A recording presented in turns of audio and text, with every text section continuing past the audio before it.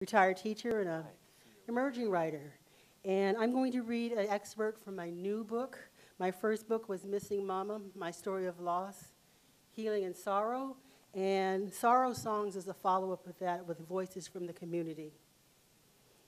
My story is a crying child. I was a crying child. My feelings were visible, black feather wings on small, girly shoulders. I was always one onion away from some incorrigible display of despair. My eyes became poached with lids seared shut and tears streaming like Christmas tinsel. Grown-ups responded differently. I got fed. Candy found in the bottom of a Sunday best purse was pressed into my hand. I got petted. Sweet kissy aunties pulled me into breasts so big that the need for air superseded all emotions. I got punished. Those caretakers saddled with my upbringing took offense. My crying was neither an appropriate expression of gratitude nor a recognition of their sacrifices. All right. What you got to be crying about, they asked. I'll give you something to cry about, they threatened and sometime made good on their promise. Too much crying was too close to not being right. On good days, I knew what I felt. Some feelings were mine. I knew fleeting happiness and peaceful minds at times, but more so I was sad. Why did I feel so bad? But how does a child speak about such a crushing, dark, forbidden feeling? How does a child speak about something not said? One day, sorrow spoke to me at church. It was during a very dull Sunday sermon. The pastor went on and on and on and on. The congregation was a hurdle of steaming bodies. The air was thick with clashing toilet waters, denture breaths, hard peppermints, and nasty little boys passing silent gas. The trick to staying awake was to keep looking around for other kids to see if they were bored as me. Then Mrs. Ida Mae Blackwell, the oldest woman in the world, stood up. Mrs. Blackwell had to be 200 years old. She had a full head of silver, bushy hair and a salt and pepper beard.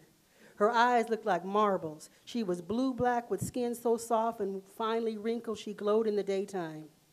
People whispered she was all African. She had a zillion kids, grandkids, great-grandkids, and others who said they were related to her. But in the middle of this sermon, she decided to have her say, I guess. All eyes turned as she willed her body to make each step. She walked determined to see the finish line. Then I saw it. I saw a deep, shape-shifting sadness, a perversive grief in her body. A feeling like mine resided in all her warm, moist places. It sat on the rim of her eyes. It nestled underneath her tongue.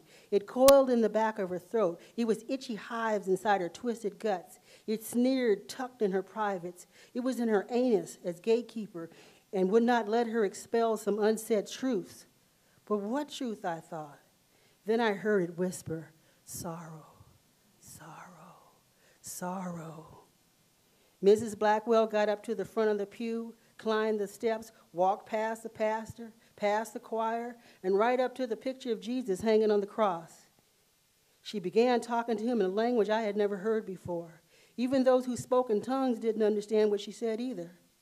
Then Mrs. Blackwell kicked off her heels and reached up underneath her dress and rolled down her stockings. These she pulled and flung. She snatched off her dress, her slip, followed by her bra and her panties. Then she began to dance, and as she moved, age or old Arthur or maybe with some heavy burden just fell off of her. She was young and spry and beautiful. She moved like a snake, like a black swan. She twirled, she leaped, she sang, and those words weren't understandable either. I was too surprised to look away. I don't think one grown-up held that against me. They were all gaping too. We had no words for sharing what we witnessed. Mrs. Blackwell finished her dance. In silence, she stepped back into her clothes. She retraced her steps with a queenly vigor. She paused at me. You the carrier now, she whispered, and she kissed me right in the middle of my forehead. She continued down the aisle, past her seat, and out the church. Mrs. Blackwell's passing was announced in the church bulletin the very next week. That was a standing room only Sunday.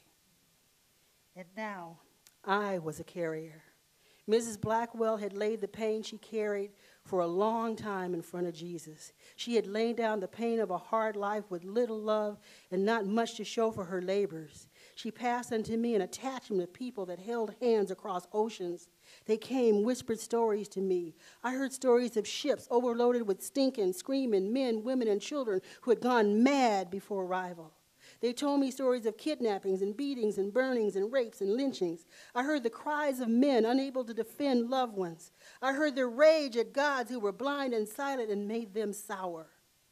Women told stories about bearing children that they were lucky to keep, but could not save from lifetimes of bondage, beginning in cotton fields, sugarcane plantations, and spread to desolate, decaying urban cities. I heard the cries of their frightened, lonely, hungry, and lost children. I heard gunshots. I saw blood, sweat, and tears. One day they told me, place this sorrow on paper. Tell our stories, then we can lay our weapons on the ground, and no need for more carriers. There are some days where I feel nothing. I hear and see no more than anyone else. Then there's days when I write and cry.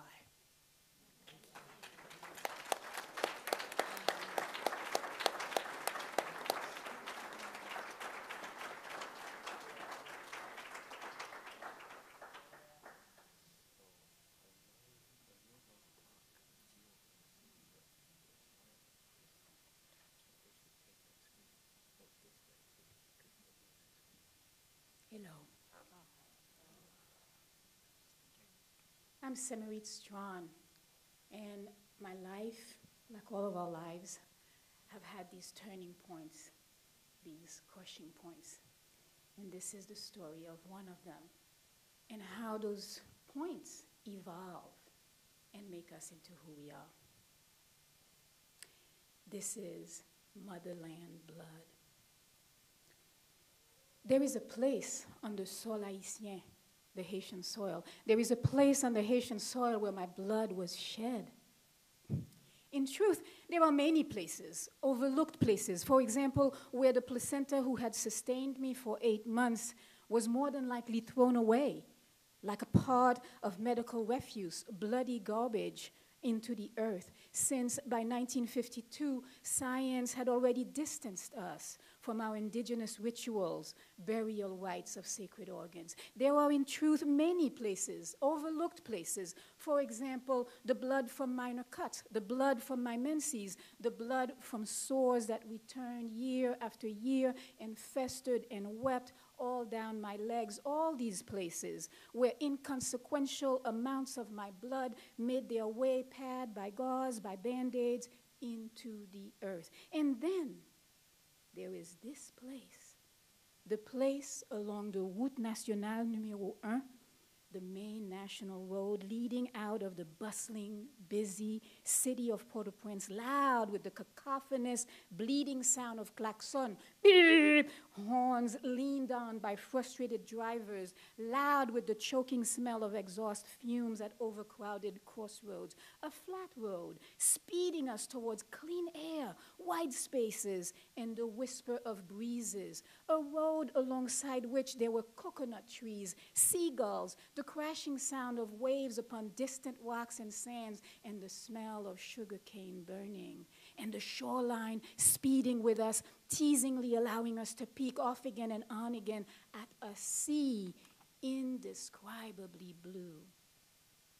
And when we swerved to avoid the man with the impossibly high and heavy load of sugarcane on his back, it was no one's fault that the car tumbled off the road.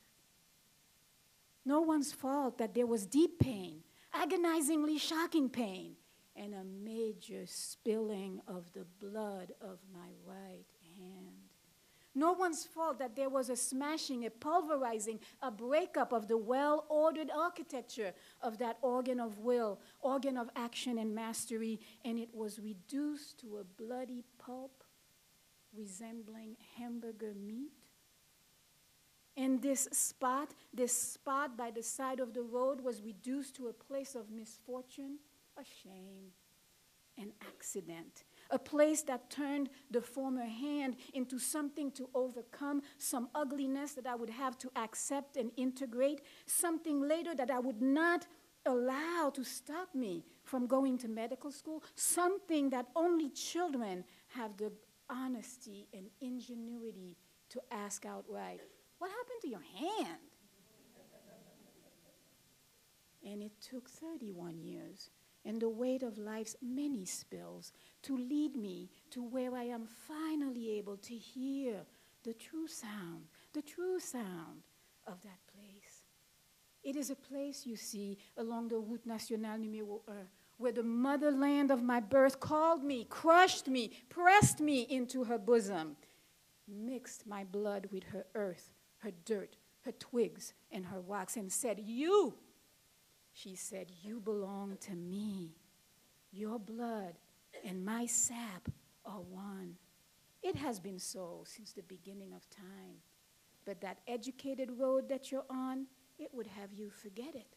Unless this day I rise and claim you and make of our bloods one blood, and make of this place the one place where you are rooted, the place where you can always come back and know the blood bond of our belonging. Thank you.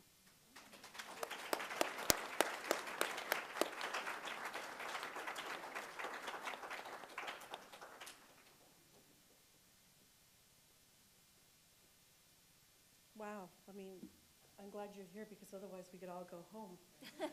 Thank you to the Witness Program, Amake and Samarit. Unbelievable readings, and we really thank you for that and for coming here tonight. I have a request, and because I'm going to be a good executive director and not a bad mom, would you all please silence your cell phones so that as we move forward with the program, we aren't interrupted by them. I appreciate it. So, hello. My name's Heidi Barajas. I'm the executive director of UROC, and it is so wonderful to see you all here tonight. I am always thrilled, and everybody hears this whenever we have an event, and what I say is, I'm like that teenager that when you have a party, you're a little afraid people won't come, and you always do. So thank you for being here tonight. We are here to welcome a lot of different participants to the Art for Healing, the role of creativity in trauma recovery. For UROC, this is the third in a series of public conversations about trauma and healing, something that we have dedicated ourselves to since this time last year when the two daughters of Desmond Tutu came and worked with our communities, both the university and with our North Minneapolis community and other people who came to talk about how do we talk about trauma? How do we talk about things attached to trauma, mental health, both for adults and for children? These are very difficult topics, and yet there is a need in all communities to have these conversations, and in different ways. These critical conversations support UROC's mission to link the University of Minnesota and communities together to solve urban issues. And so that is what we're doing here tonight. Our link with the community began with a wonderful partnership that has been so enjoyable with our great friends from KFAI. This critical conversation is presented as a special edition of KFAI's What's in the Mix, a community engagement forum made possible by a grant from the Minnesota Arts and Cultural Heritage Fund. So thank you, KFAI, very much.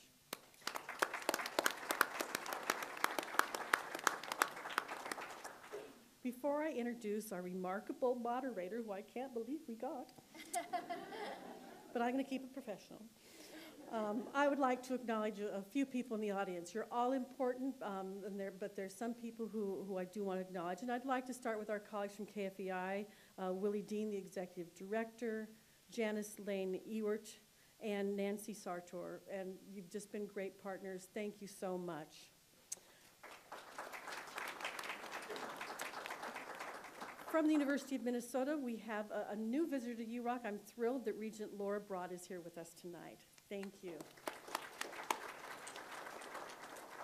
And we found out that her dad worked with Mr. William English at Control Data. So she already feels like family, and her mother and grandmother lived just up the road here in North Minneapolis. So I already feel like you're part of the family here.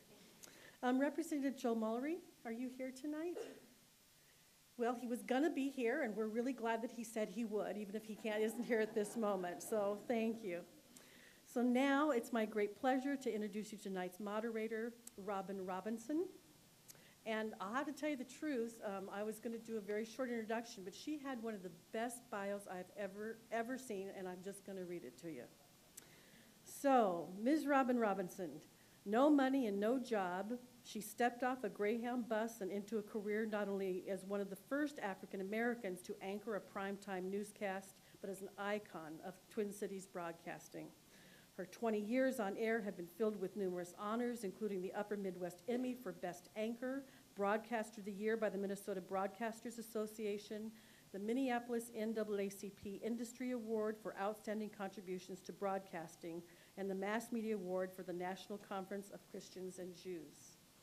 Her unwavering belief in the people of Minnesota led Robyne to work hard in the community, becoming a Hubert H. Humphrey Public Policy Fellow at the University of Minnesota. She was also selected by Mayor R.T. Ryback as the first co-chair of Mosaic, the citywide arts and diversity festival in Minneapolis. Robyne was owner and curator of Flatland, a contemporary fine art gallery featured in national publications including Art News, Travel and Leisure, and Elle Decor. Her curatorial skills won commissions from Northwest Delta Airlines and the Minneapolis Institute of Arts. A freelance writer, Robyne's been published locally, nationally, and overseas. She's been featured for her art and music industry connections around the world, including interviews with BBC Radio and Billboard magazine. Her personal art collection has been shown on national television and in museums. Not content to only collect, her own artwork has been exhibited in galleries and at the Minneapolis Institute of Arts. Robyne's also the creator and designer of UROC's Minneapolis jewelry, featured on the Tyra Banks Show and in local and national fashion and lifestyle publications such as Metro and Redbook. UROC's, R-O-X, is carried overseas across the U.S. and in Twin Cities jewelers and boutiques. She lectures on the global impact of design and philanthropy, as well as the history of stones and Greek design and its influence on modern jewelry trends. Never one to be pigeonholed. That wasn't what I was thinking, actually. Robyne surprised her many fans by taking a sabbatical from television news, and do you remember this, and running for candidate for lieutenant governor of the state of Minnesota. At Intenza in his campaign to put a Democrat back in the state capital's highest office. Her presence was an undeniable boost to the ticket and added to the allure of one of the Twin Cities' most electrifying personalities to date. Let us welcome Robyne Robinson.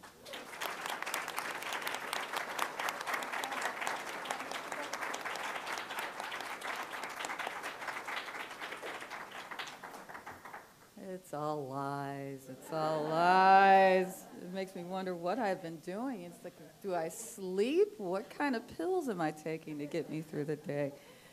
Thank you so much for that lovely introduction. Welcome, everybody. I'm so glad that everybody turned out for what is going to be a really fascinating evening, a stimulating evening, because we all know what this is about. Art heals, and we see it everywhere. It's on bumper stickers, and it's in our homes. It's on our desks, because we do know the impact of what the arts can do. And in that short interim that I stepped away from Channel 9 and tried to figure out what I was going to do with my life once I grew up, those 3 years of me making jewelry was the best therapy I've ever had in my life. It got me through some trauma, it got me through some tears, and it made me propel, just kept saying, I'm going to make this happen. And so luckily, next month, the new line of rocks is going to be going national on the shopping networks. I'm just going to say that briefly. I'm really excited. Those 3 years of tears paid off, basically. So I'm excited in any conversation that we talk about art healing, because we all know that we either know somebody or we have somebody in our families that everybody always said they're special. They stay to themselves. They didn't talk much. You put the food plate on Thanksgiving at the door and left it there. Nobody really explained what was wrong with that person. But when they came out of their room with the creativity that they had, you knew that something was keeping them there, keeping them alive, keeping them sane, basically. Because art really does chase those demons away and explains for people what exactly is going on inside. So I'm really thrilled that we could be here today. I just want to do a little housekeeping and let everybody know that since KFAI is recording this event, you can get an archive of this 30-minute program. It'll be available at kfai.org/miniculture for 2 weeks after our event here this evening. So make sure you speak to folks about how you can get a copy if you'd like to have it for your organization or for your workplace as well.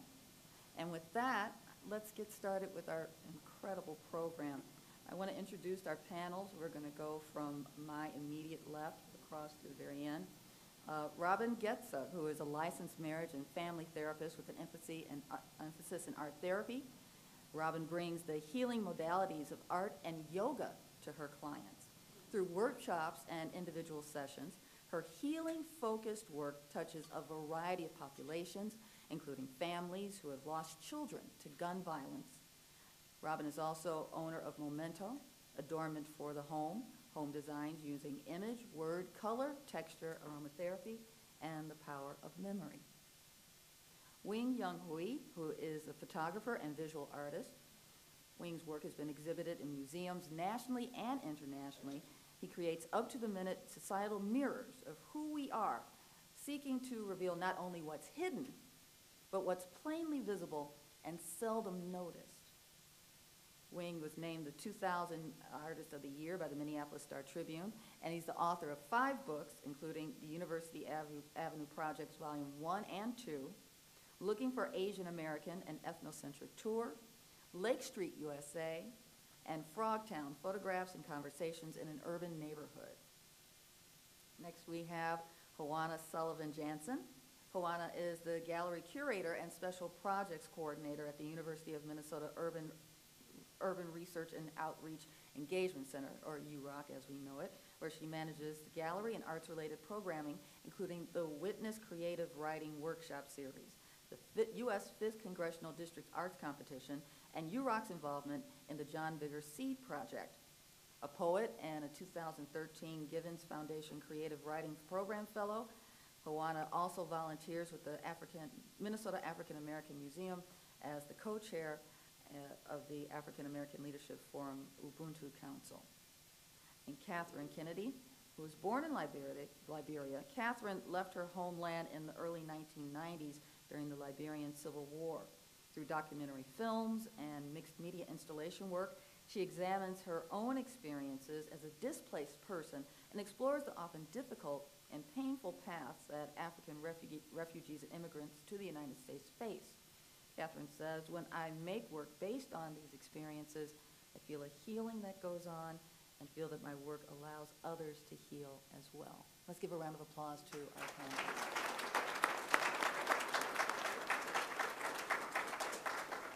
Now what we're going to do is we're going to start with some readings from, some opening remarks from our panel, and each person will speak for 3 to 5 minutes about their experience with art and healing. And then we'll go into a short panel discussion, and then we're going to turn the mic over to you guys to ask questions, because that's really what's the most important thing here, is to hear from you. So let us begin with Robyne. Thank you. I'm so honored to be here. I'm going to leave it at this image for a minute here. This is the only image you'll see of my work in the collection of pictures I have here. But my journey, basically, I've done art my whole life. My undergrad degree was interior design. I grew up, as telling Wing, with a family of photographers. My father and brother are professional photographers. And I've been surrounded by art my whole life. So interior design was my undergrad. Then I had Memento, this business, which is basically taking home decor, beautiful objects for the home, silk pillows, and putting image, digitally printed photographs and words together, poetry. I did that after my 3rd child was born for about 10 years. I still continue to do it as I have time.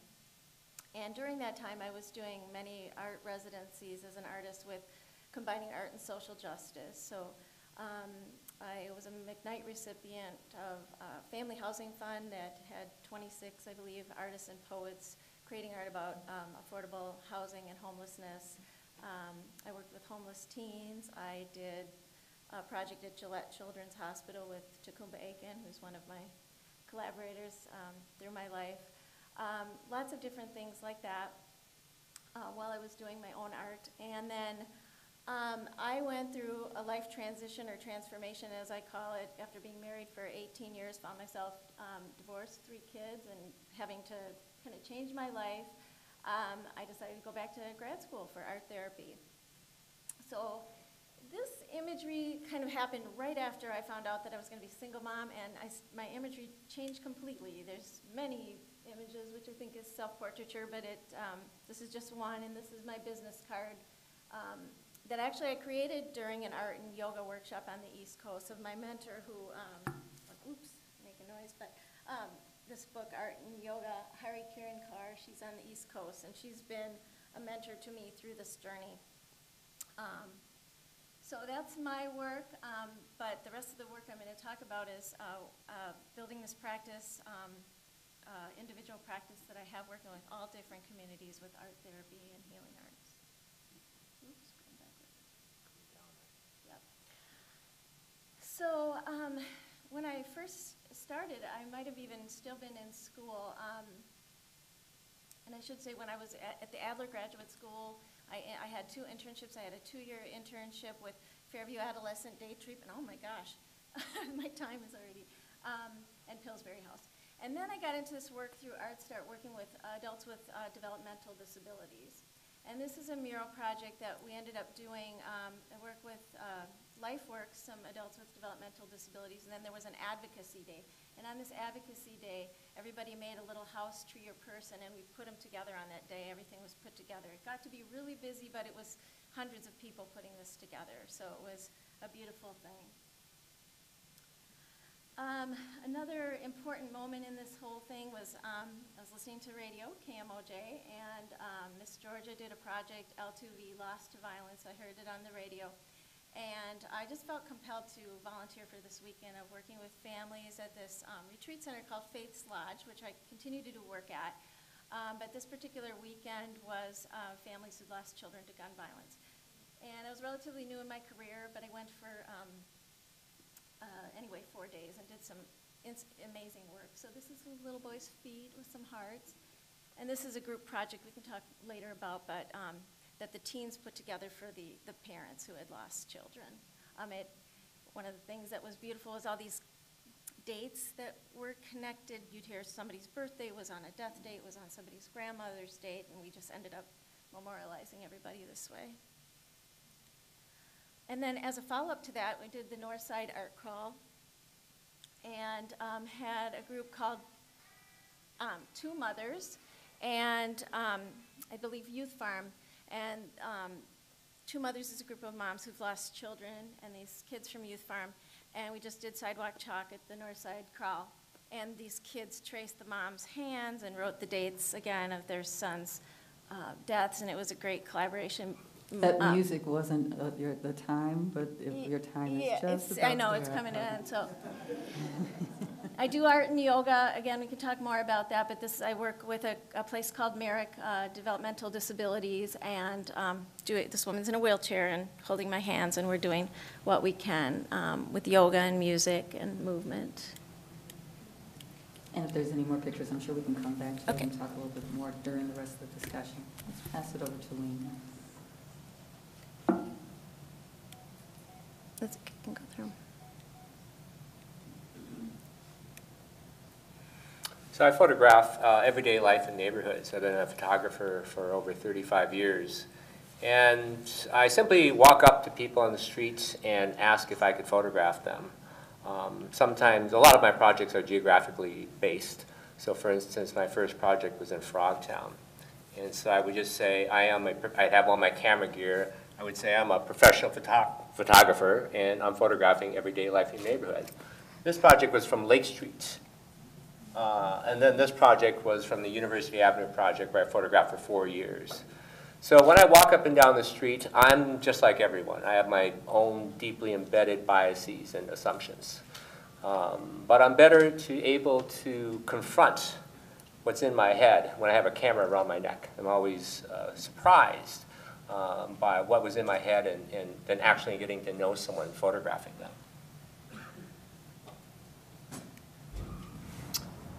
with a lot of my projects, I started off as kind of a documentary photographer. And I felt that after my University during my University Avenue project, after photographing for 20 years, I thought, no matter how good the photograph is, you can't really see inside someone. So how do you get a photograph where you can get a glimpse of the inner self? I thought, well, I'll just use chalkboard. What questions would I ask? So I came up with a series of questions. Questions like, what are you? How do you think other people see you? What don't they see? What advice would you give to a stranger? Oops. Let me go back here. Oops. And, oh, going the wrong way.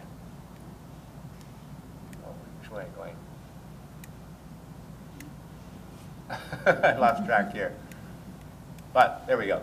So with chalkboards, I felt that having a conversation with people and asking them questions, then I would choose the answer that I thought was the most surprising and what told me about the person.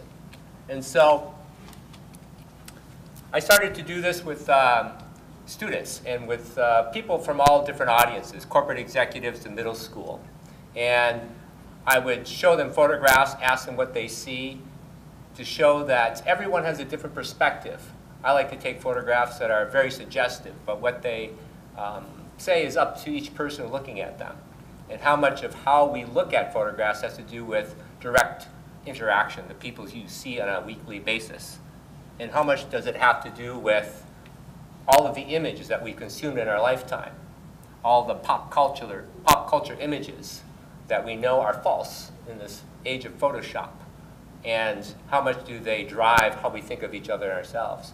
So often, say with students, we'll have the teacher pair them up with a student that they don't know, that they don't really talk to, and they ask each other the questions. I call this a chalk talk.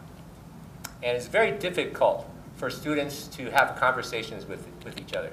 Although it's harder to say which group is more reluctant to be real and to reveal vulnerability about themselves, a corporate executive or a middle school student. Maybe the corporate executive. But in any case, people have a hard time doing it. And so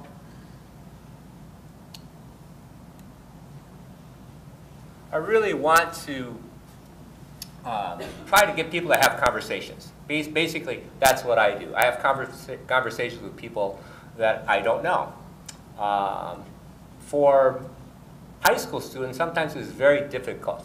There was one high school class, they were having a hard time having a conversation, a simple conversation. And I asked, why can't you do this? And one person said, well, you have to understand that on the battlefield, if you show your vulnerability to your enemy, they will kill you. I said, what battlefield are you talking about? He said, the battlefield of high school? He says, yes, there are casualties every day. I said, is that true? Do you think of everyone as a potential enemy? And most people nodded their head.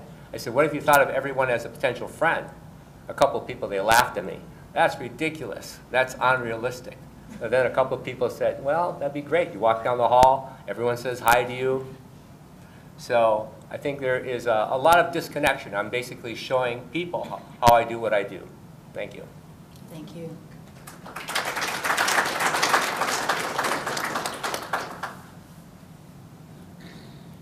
Now you gotta go the other way. There you go.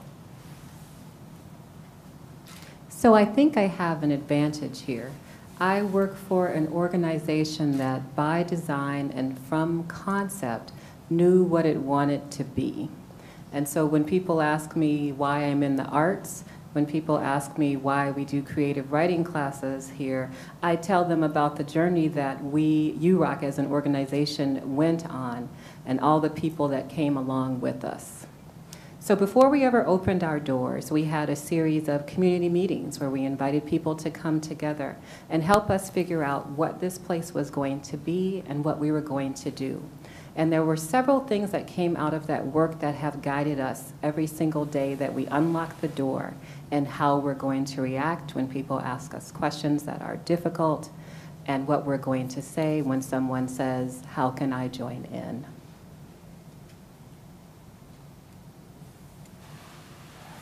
The very first project that we ever did was a commission with 2 local artists. One, a woman named Fazia Khan, who had been an OBGYN in the middle of her life, woke up one day and realized it wasn't what she wanted to do anymore, and went back to school at the University of Minnesota to become an artist. She worked with us and 4- and 5-year-old children from Pica Head Start and did a series of workshops with them where they explored the idea of community. What is community? What's awesome about living in community? What is just wretched about having to live in community?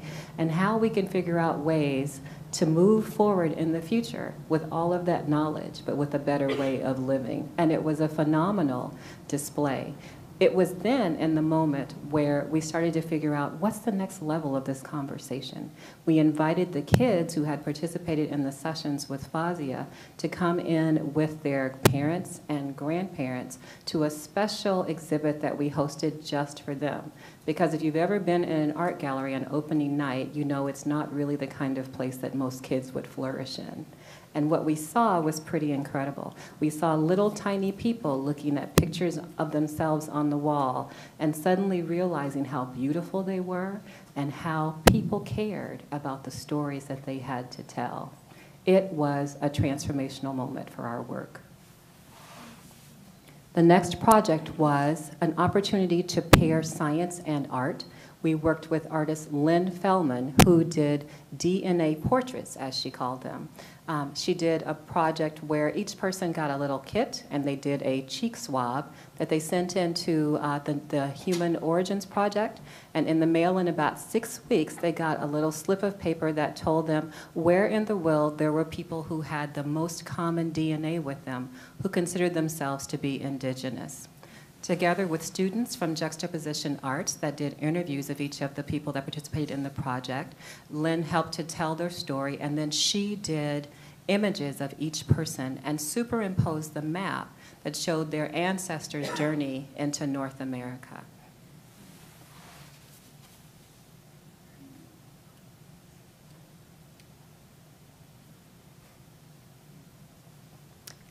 How I Met Wing. It can be our next mini-series. But those of you who may remember the tornado that hit the north side, it was devastating, not just in property loss and in loss of life, but it was devastating emotionally, in particular for the children of the north side. And so, with a group of folks from a couple of nonprofit organizations, we set out to help them to tell the story of surviving the tornado that had hit the north side. The project was called Of Sadness and Hope, and the children took photos of people from all over the neighborhood. And with Wing as one of their mentors, they used his Chalk Talk system and produced some pretty powerful images. My favorite one by far is the story of a woman who had just opened a beauty shop a few days before. And then the tornado hit, and she was pretty much out of business. The best thing about it is that when they asked her what it was that she wanted to say, she said, despite everything, she was determined and resilient. My favorite part was when the kids all came out with their families and we asked them how they were feeling. One student in particular said, "This project made me change how I feel about people. That's why we're here."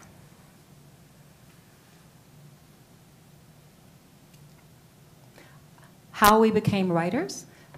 Project Sweetie Pie was here. And we ran into them in the lobby one day, and they said, "I know you do art, but what can you do for us?" And so I came up with the idea to teach a writing workshops for the kids that were in that workshop.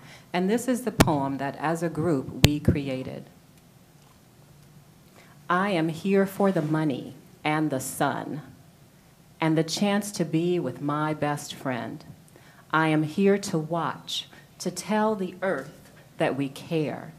I am here to breathe the air unfiltered by machines. I am here to make something of myself, but not by myself. I am here. Again, a transformational moment. And so when Nancy approached us about collaborating to create this series of writing workshops, we jumped at the chance. And you were able to hear the reading by 2 of the participants in that workshop. And I hope that you are as blown away as we have been by the stories that have come out of those sessions. Thank you.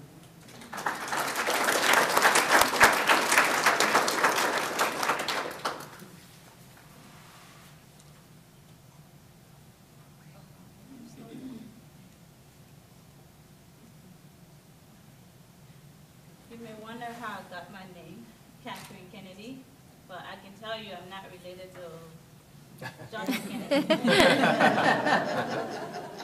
But just to let you know, I am really thankful and grateful to all of you for coming, and I'm happy to be a part of this event. My grandmother really inspired me in art that I'm doing right now. She has died since 2010, but I still make work about her and her experiences. She was part of a group, the Liberian Dog Pack, that's what they call them, but they're from Bassa, and it's from Liberia, West Africa, one of the indigenous dialects that are spoken there, and I speak it too. We say mwen, and then you can say e mwen. But anyways, that's saying hello. So I'm greeting you, mwen. Hallelujah. Anyways, these women, all of them, some way, somehow have experienced trauma. Some of them were beaten during the war. Some of them, there was this particular woman who had her eye shot in the war. So, I mean, like, the gunman literally put the gun at her eye and pushed the gun in her eye because she was crying her husband had been killed in front of her. So all of these different stories and experiences that they have, there's an interesting thing that they do for each other as immigrants here living in Minnesota. Every other weekend, or at least once a month, they would gather and they would meet. There would be like 20 or more women in this crowded, low-income home, which was one of the homes that my grandmother lived in also.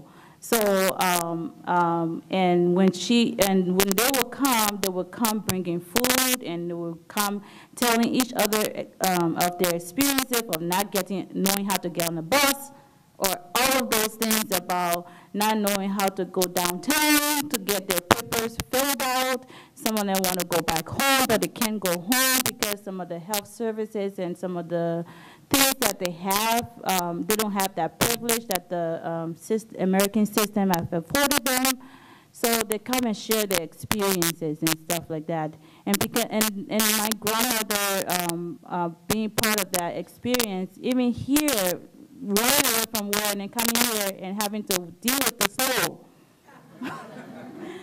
She fell in the snow one of the winters and she had a head injury. So there was a lot of work that I did based off of that experience. So on the far left side, I don't know if it's really, I'm just showing that the passage from Liberia is the first panel, second panel is the Ivory Coast. And then there's another panel that's not showing, which is from Minnesota here. And then usually the work will have like these fragmented phrases, which will be text handwritten onto the wall. And then again, there was a luggage, containment of things, whatever they had that they could tell me or had a story to tell. We will put it in a bag, and then that bag would be, oh, I'm going the wrong direction again. And that bag would tell something about their experience. And then there was a video monitor that each of them was telling about their experience of the war in the show. Again, another experience that we talk about was the show at the Obsidian Art, Body Bowls, talking about bodies and how the things that we consume make us who we are, our traumas, our experiences.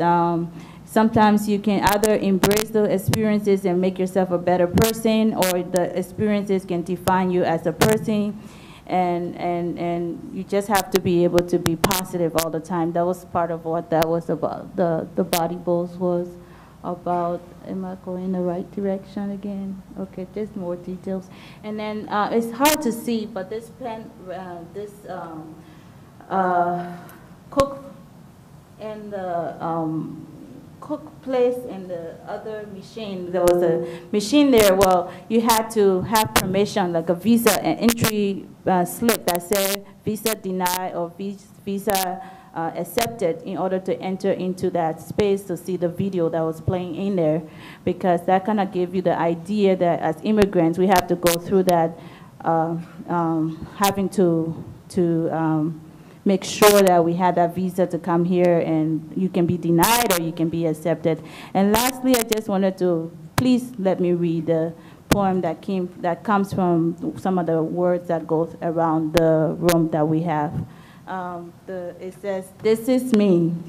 This is you. This is anyone's circumstance. We come face to face with disastrous traumas that shift our lives. Self-inflicted traumas, man-made trauma, and natural traumas. A flood destroying homes, leaving one unshielded, a barren to the land. A death in the family because its member is striving to defend a country. A rebel in the name of freedom, destroying innocent lives and causing families to stay separate long after he quits his quest is complete. Simpler yet, a fall on ice causing a flicker in one's brain due to the brief impact your life shifts to new consciousness.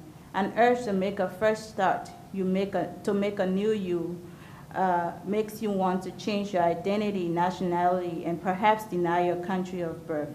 When, oh when, will all the trauma stop? We do not know and cannot undo the past. One thing we do know is deep down we all have an inner strength ready and waiting to be unburied, waiting to carry us through each step to recovery, a strength that when we embrace, our lives would unfold to where we once were and perhaps strive to be. Thank you.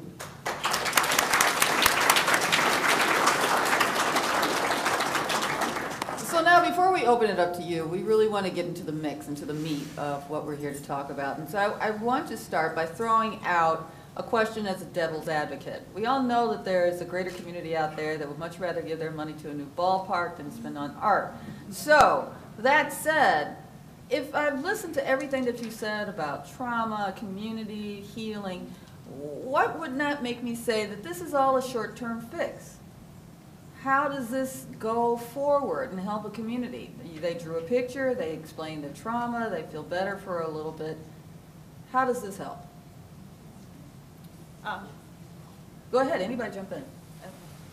From my experience, well, it's a long process. You have to be consistent about even helping the community that you're making the art about. You cannot just want to make the art because it's for the moment.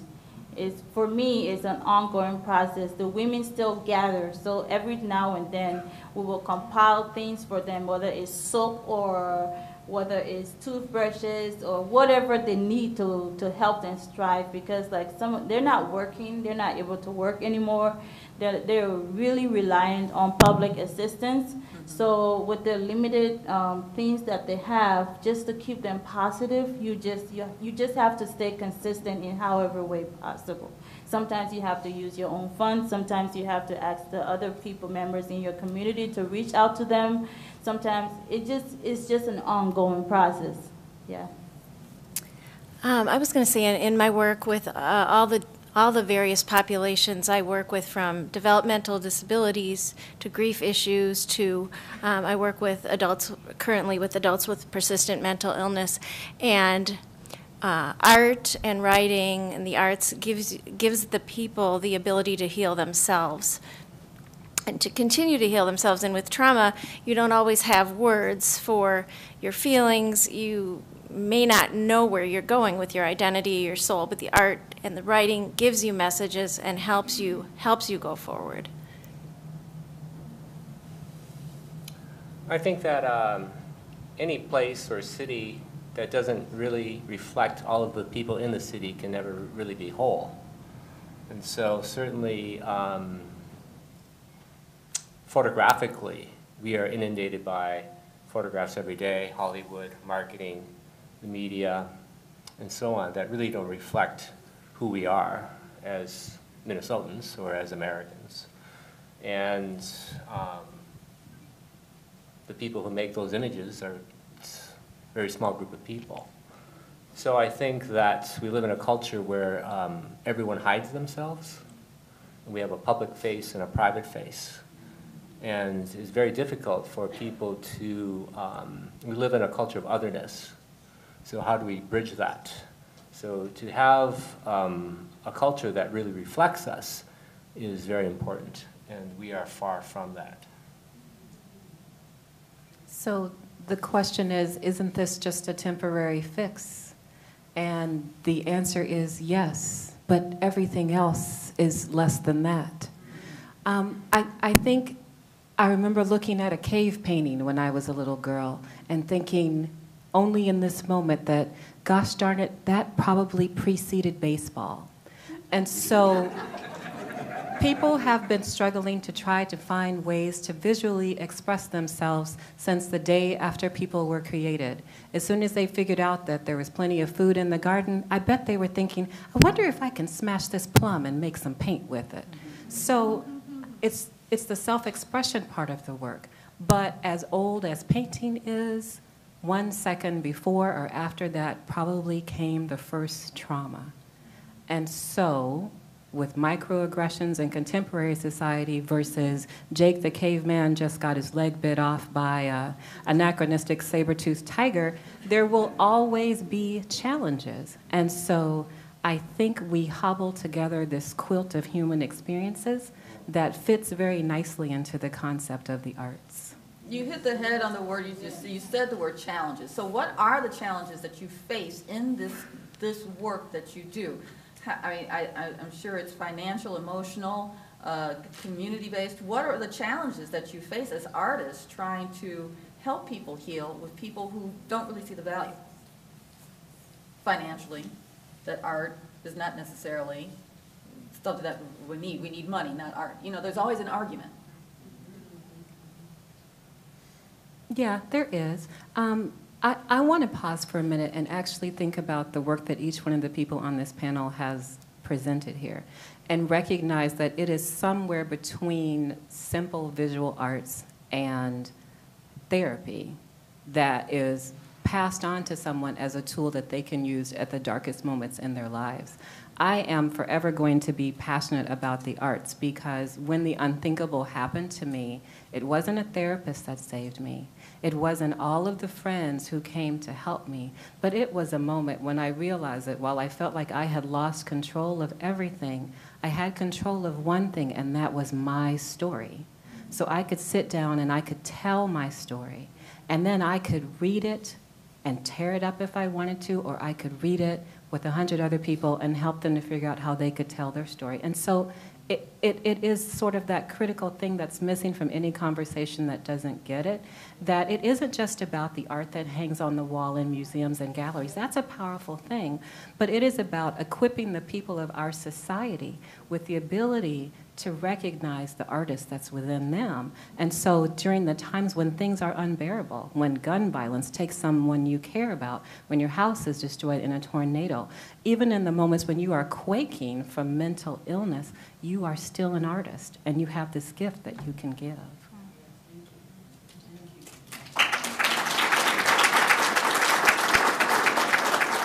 And please jump right in, because this is really a dialogue between all of you. So just don't wait. Just if you feel I can say something about art therapy. So art therapy is very process-based. It can be two things. It can be art as therapy, because we all, from creating art, there's some stress release, there's relaxation, there's all those things. And then art as psychotherapy, it's developing a relationship between the therapist and the person, between people in a group surrounding the art process, the art object. It's not necessarily about the finished product, although some very nice things comes out of it. It's about the self-expression. It's about using the art as as a way of expressing yourself and talking about yourselves and revealing message to yourself that you may not even know. And so I'm always talking about process, and challenge would be really getting people to open up about that. This previous weekend, I worked with women who'd been sexually abused, and it's about 4 or 5 women, and in the group there were some master painters, and just getting people to open up to this just process-based, just here's a concept, just get messy and just express yourselves, and they were all just really responsive to it. It's allowing that opening and allowing yourself to be free and not think you're not a good artist. I think one thing that we should honestly admit as artists is if you are going into art because you want to be successful or you want to have the money, you're in the wrong career. You need to be passionate about what you're doing. You need to be able to understand your content. You need to understand what you're working and what you're making work about. And without healing per se in art, I don't understand how art can be, because the experience of just making or even dialoguing with somebody else who had another experience allows you to put yourself in that person's shoe. And then together you guys can both relate to that experience, and it's healing for you, it's healing for them, and it's able to help them to be able to not keep that baggage within themselves. They're able to talk about it, their experience, and you're just articulating, you're just the voice for them. Like as for my community and the women, I was just the voice for them to be heard about their experiences of the war, and what they shared with me probably would not have been talked about if I didn't have the opportunity to listen and to make art about it, you know. So I really feel like art is our art, like the heart art about healing is not the monetary value, but is more of a humanitarian humanitarian reception of what you're experiencing when you interact with the other in making the work in the process. Yeah, I think what I do is I'm collecting photographic points of view. And so I've interacted with thousands of strangers. Now, in my private life, I'm not that friendly. I'm not unfriendly, but I'm like most people. I wouldn't walk up to a stranger and ask to photograph them and ask to hear the story of their life. But this is what I do as a photographer. And so, I've been through therapy, and I've realized, talking is good, but it's a certain kind of talking that's good, where you can really feel like you can be yourself. And so, I think it's difficult for people to do that, especially with social media. Young people will text, and so they're used to having idealized and superficial conversations. It's very difficult to have a face-to-face conversation, even with people you know, but with people you don't know, it's very, very awkward. And so I had a student who said that, he was a 6th grader. He came up to me after we did a chalk talk, and he said, do you think that if I write, you can be happy and a little sad? I said, oh, that's great. I said, why'd you write that? He said, because my mom died. And then he started crying. So this is the chalk talk they had with another student. And so, to be able to have a real conversation with someone, how important is that? And how often do we really do that in our PC technological society? I just wanted to read a quick quote. It makes sense to what's been said. I didn't write it, but it's one of my favorites about what art does and how you listen through the art. But deep listening is miraculous for both listener and speaker. When someone receives us When someone receives us with open-hearted, non-judging, intensely interested listening, our spirits, our soul, and our true self expand. We're going to have questions in just a minute. We're going to finish up our panel discussion, then we'll open it up to the audience. With that said, you're all really doing therapeutic work when you're working with people that have experienced trauma, communities that have trauma. There's a psychic echo that happens. So how do you protect yourself from having additional trauma placed on you from the trauma that you're witnessing and then testifying about? How do you protect yourself? How do you care for yourself? If you're being witness to trauma and helping people through trauma with art, how do you go back to that art and use it yourself? And does the art that's produced, is it part of their trauma and your trauma then?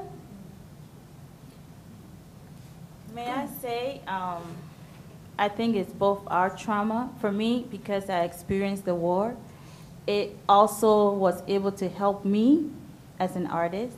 And then when having that opportunity to talk about it, even helped me in my own personal writing about my own traumas, my own life, and my own experience in making work that is related to art and the experience of trauma as it impacts the art that we make.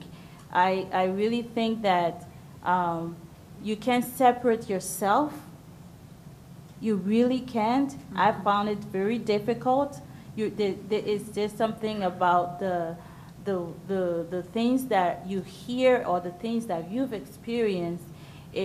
What helps is knowing that I share this experience with somebody else and I can be able to relate to that person. I can encourage the person and say, hey, I went through this experience and this is where I am now. I know that you too can be able to come out of this, you know, if only you just keep holding on. You know, it's just that idea of positive reinforcement in order to help yourself to look past what was seemingly ugly, you know, and see a brighter future for yourself or that or separation from that experience. Alana? Well, for me, the power came from, had one on domestic violence. And the domestic violence one I thought was going to crush me. Was that your breakthrough moment for you? It was. Yeah. It really was. So in the session, I knew that it was going to be traumatic for people, whether it was their own pain or family pain or even a friend or a neighbor's pain. And so the first thing that I asked them to do was to write a grocery list. And they looked at me like, what? Mm-hmm. I said, write a grocery list as if you were a person experienced domestic violence, and write the grocery list as if you were yourself. And so how might that change the things that you were purchased? And then I gave them permission to use the exercise as a chance to purchase fanciful things that you can't actually purchase in the grocery store, like courage, like strength, like gas money, like the confidence that your kids will still have shoes when they outgrow the pair that they have. And so that's what I mean about the trauma. It is painful when it first comes out. But when you recognize that you've just created a grocery list, you've given yourself permission to grieve for the difficult things that you have left behind because you have left them behind. And now that you have claimed that experience, now that you have given these words to these things that were frightening to you before, you now have this inner strength and this newfound power that you didn't have before. How could that be traumatic? It is healing. I'm lucky enough to own one of Wing's pieces, and so I'm speaking specifically to you. One of the pieces I bought was from your Lake Street USA series. And when I see this piece, it just gives me such joy every time I see it. It's a young boy, maybe about 8, 9 years old, at night by himself. You know, it's dark, it's late, he probably shouldn't be by himself. But he performs his dance. He does his Michael Jackson routine, standing on top of the bank machines, and like a Wells Fargo drive-through ATM machine, and there's a light that becomes a spotlight, and from nothing creativity is born. And I see time and time again your images go into communities that repeatedly suffer distress, that mental illness is not addressed, that the day-to-day traumas of life, being without, not having money, tornadoes, poverty, everything you can think in communities that oftentimes people of color, we have double what happens in the general community. So my question to you, seeing this young boy turn joy into nothing, can trauma facilitate creativity?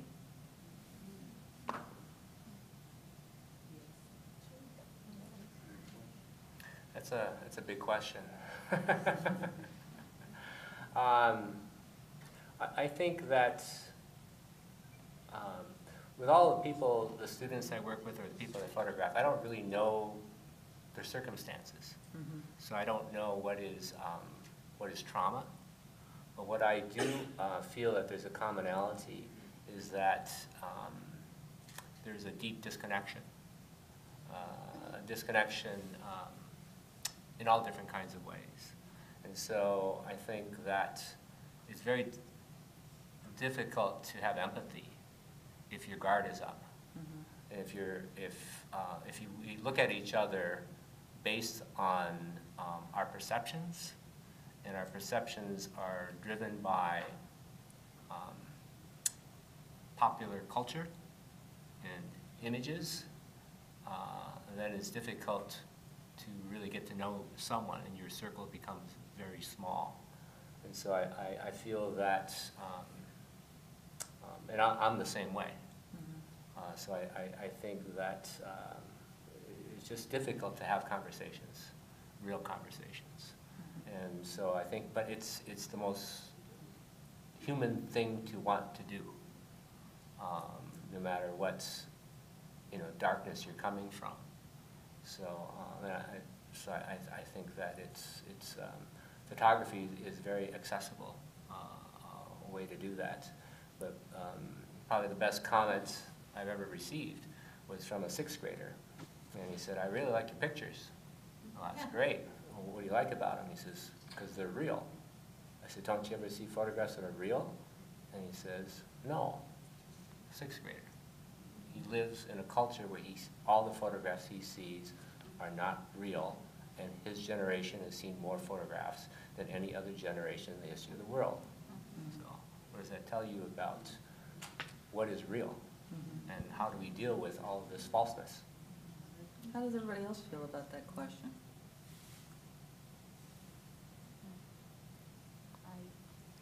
Again, the question is, does trauma facilitate creativity? Yeah, I do. When we were in the Ivory Coast, we were, there was a time frame where every single day I would go from in the morning into the studio. It was like a little space that was next to the little house we had. And then in that studio, I would go from in the morning, I would go until night, and sometimes I would sleep 3 days in a row.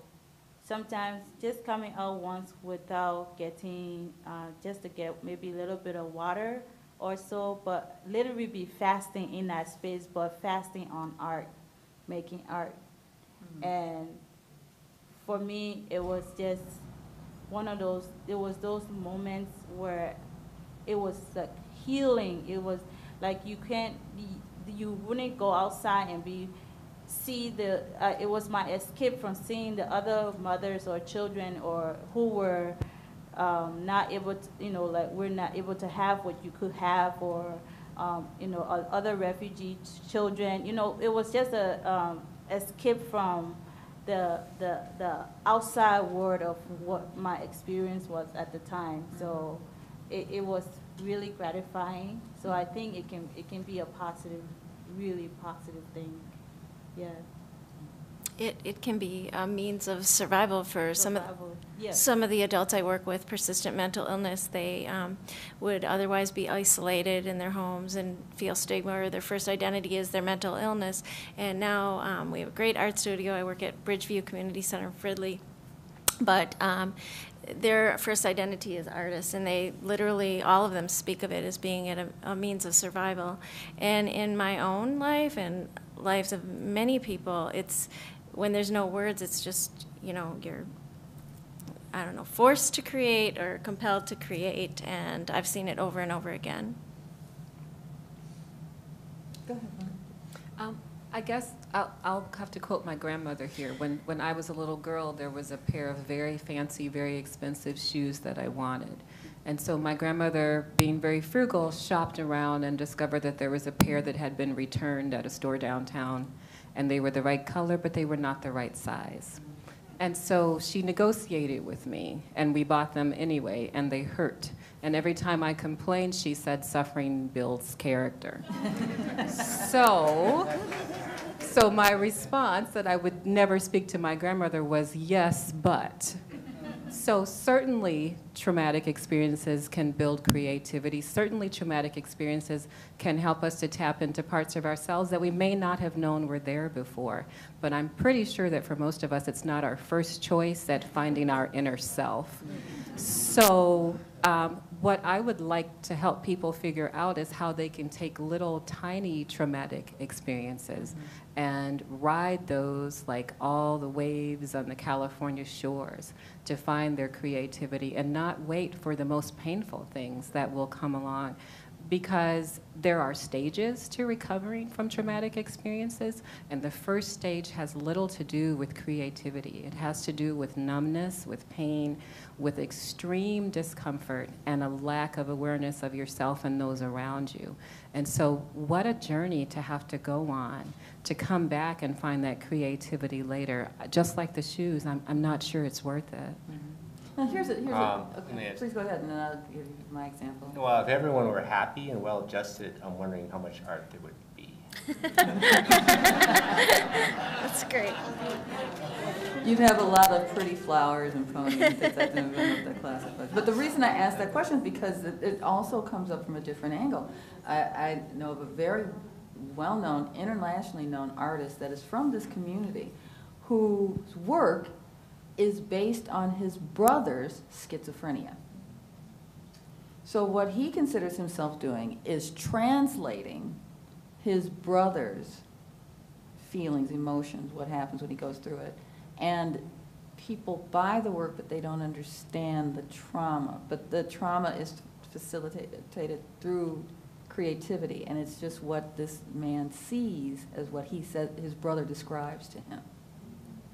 So I asked that question from two different perspectives. You know, is it therapeutic, but it also, does it lend itself to creativity? That trauma lend to other people's creativity. Thank you so much, panelists. Now, I think the audience is very, very eager to ask questions. We have 2 staff members from UROC that will be walking around with microphones. Please raise your hand, and I will try my best from up here to point out who has their hands up. Please do not ask long follow-up questions. Make your questions pretty succinct. This lady has been very eager here in the lovely teal pants, so we're going to start with you. Just when you asked about additional trauma to the artist or therapist based on what you share in someone else's experience. I worked at one time in the battered women's movement, and people would always ask, you know, how can you bear it? Well, it's really very positive, because by the time you are interacting with that person, they are at that stage in their journey. Very positive steps. So yes, you're exposed to, you know, the facts of their experience, but it's at such a positive stage. So I wanted to comment on that, and then I just wanted to also say that, what did I want to say? I've forgotten. You know what? We're going to come back to you. Very If you good. ask a question, we'll ask somebody else, but try to remember, and please put your hand back up. We'll come back to you. There's a lady over here, please. I feel like in this country, and I don't know how it is in other countries, that there's a great deal of stigma associated with most of the things that traumatize us. Even if you lose your home in a tornado, then you're homeless. And there's a great deal of stigma attached to that, let alone domestic violence that people don't want to talk about. And I wonder if any of you, like, would talk about, like, destigmatizing trauma in the creative process. I'd be curious to hear if you feel like shame is part of it, and then when you do something creative, the shame is less. Is that ever something that is on your mind? That's a good question. Thank you. You know, I think one of the things that people in the United States value more than anything else is getting something from something. And so even at the moments when people are experiencing some of the worst traumas, they suddenly start to feel better when you tell them that they can get something from it. So in the middle of being homeless, if someone were to walk up to you and say, but you can write about this, and it's going to be a great story to tell your grandkids. Believe it or not, although they don't have a roof over their head yet, they're now starting to figure out how they can move past that experience. It may be a tool that therapists use, I don't know, but it is the ability to visualize yourself beyond that place, I think that makes all the difference in the world. If we are forced to simply stay in the state of I lost my home, then yes, it's painful and there's nothing else to tell. But as soon as we give someone the realization that you will move past this, then it allows them to believe in the journey and begin to carve out the map that's going to be their path. Thank you. This side, this gentleman here. I'm having a real problem. I've now accepted the notion that everyone could be an artist. And perhaps that's a foolish notion. There are doctors, there's lawyers, and then there are television commentators who can become great artists. But not everyone can be an artist. Most of us can have trauma. What concerns me is the systemic lack of equity in the training of the arts. And if art truly can heal, given the trauma in certain communities, the lack of arts in the public schools, we know it went away.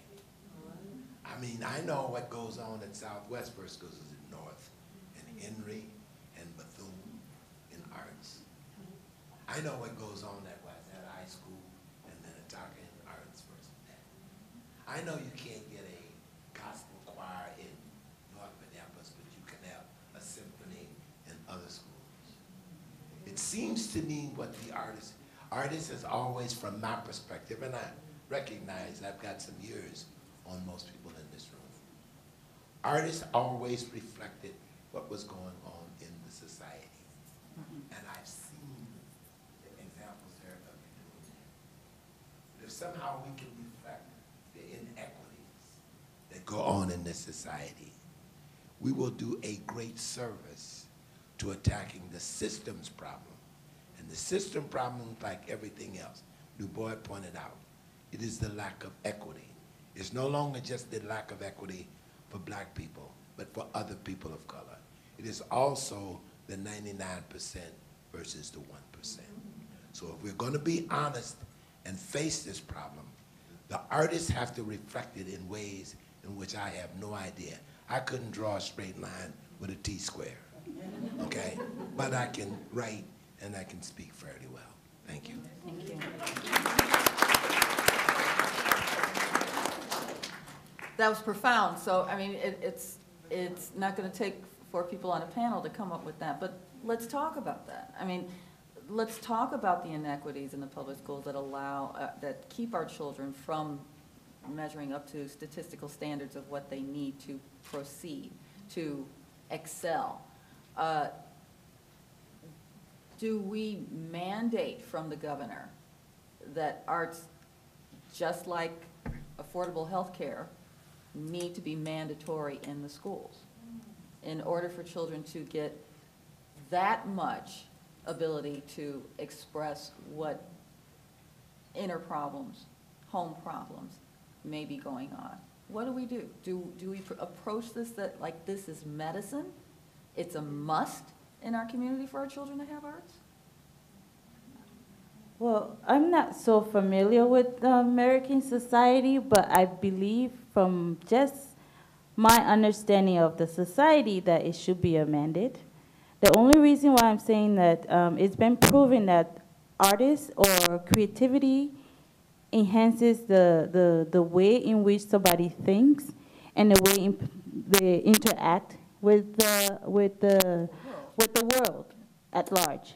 So if you were not given that opportunity to be creative as a child or within the school system, you're being denied that gift or opportunity to be able to think or process like a artist would. You may not be an artist, but the fact that you experience some sort of training as an artist or prospective artist, it will just help to make you think better, or like look at things better, or even how that curtain is open, you can notice that versus somebody who didn't really care why it was opened. Great question. Thank you. Anyone else? Yeah, I wanted to talk about, just for a second, about why art is important. So the commenter said we have physicians, and we have baseball players, and we have police officers, and we have mothers and fathers. And so the ability to be able to realistically render may not be the most valuable tool in their arsenal. But when it comes to the ability to be able to recognize shapes and the way that you train the brain to be able to process the difference between light and dark and colors, and to know what happens when you mix certain pigments, those things branch off into science. Those things branch off into law and technology. And one of the greatest surgeons alive today talked about how he used to doodle really fine drawings in a notebook as a child, and it sort of honed his ability to be able to now handle a scalpel. So just like the arts can be a tool in recovering from trauma, they're also a critical component of brain development. And so just like it doesn't make sense to eliminate recess in schools where children are performing poorly, because recess is a critical part of childhood experience as well, it doesn't make sense to eliminate arts in schools where children are performing poorly academically, because that isn't the tool that changes it for them. It's having access to those things, because some children respond positively to the pure form of math as an art, but other children may find their connection to the arts and the sciences through English, through drawing, through chemistry. And so you simply can't throw one part of the experience away in the hopes that the other experiences will be enhanced by that. And sir, I do challenge you. I do believe there is art in every walk of life. Everything from listening to your grandmother tell a story to the art of doing laundry.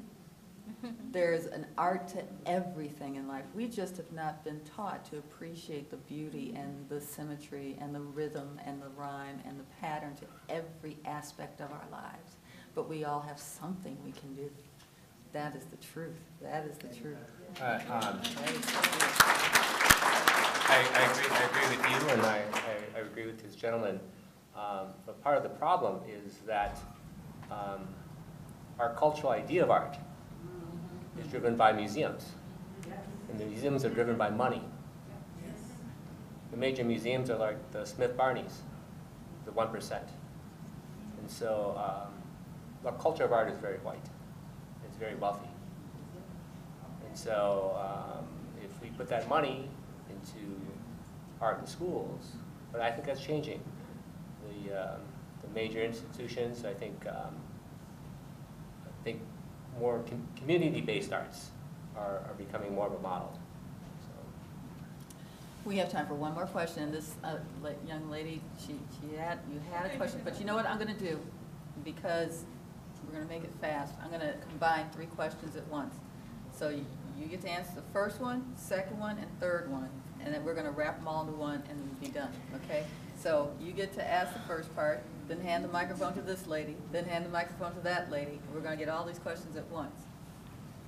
I'm going to follow instructions poorly because I'm not sure if I had a question, but I've been sitting here on the edge of my seat because this has been an experience of like art, creating art together. This has been a conversation, and I'm like, oh, I want to jump into this. I want to say stuff. You're asking questions like, is art a Band-Aid? And it's like, oh my goodness, the thought of art being a Band-Aid, you know, how can art have long-lasting effects? When you think about, well, I'm going to open a neighborhood clinic and I'm going to treat somebody for a drop of what they fully need for one day, that is where the drop is. But when you have art and you create a symbol for someone to take and carry within them, that can have healing effects for years, for decades, for centuries, I would put out there. And this thing of can trauma facilitate creativity? I couldn't bite it off. I went, yes? And then I went, wait. Because the thought that was coming to me was, you know, from trauma, yes, creativity rises out, but I think it's that experience of rising up and stretching and reaching beyond the trauma, what trauma invites us to do in response to it, that forcement, that I can't think of it in English, that requires of us that we must bring forth our creativity. Right. And it has been such an honor to be in the presence of this, of everyone who has come to this conversation today. And so I couldn't sit on my seat any longer, and I didn't listen to instructions, and I just jumped on here. Thank you. Right on next to the other lady right there. Thank you. And we all need to take a clue from our very thrifty ancestors who did patchwork and paper mache, and yes, there are terrible disparities in the funding for art programs, but everyone can come up with a pencil or a ballpoint pen and any kind of paper at all and encourage that in the home. And then if a child can gather that he or she can create something of value, their whole attitude toward their own value is transformed forevermore. And the thing I wanted to share earlier was there was a Dr. Jane Gilgun at the University of Minnesota School of Social Work who was interested in how do we interrupt a cycle of violence. There was the idea that, you know, you live with violence and then you're going to, you know, perpetrate. But if everyone who has suffered violence perpetrated, everybody would be doing it. She wanted to know what interferes with that. And her research showed that the one factor seems to be having expressed it to someone. Now, that could be a verbal expression, but if you're trying to discuss the unspeakable, maybe you do that in the arts somehow as a step towards that other level of expression. So, thank you. Yeah. Thank you so much. And finally. Last question. How do we follow you? Do you have Twitter or Facebook? Facebook for me. Okay. Facebook. Facebook. Facebook and Twitter, because I am the future.